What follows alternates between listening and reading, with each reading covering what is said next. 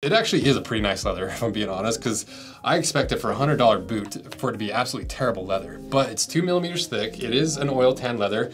It has a lot of this pull-up that you usually only see in a higher quality leather. You know, pull-up is where when you bend the leather, it lightens up. It's evidence of a higher quality leather that doesn't have a plastic coating on top, doesn't have pigment on top, and enough oil and conditioning and tanning compounds are worked into it that as you bend it, it lightens up because you're creasing the waxes and everything. So pretty good leather, honestly.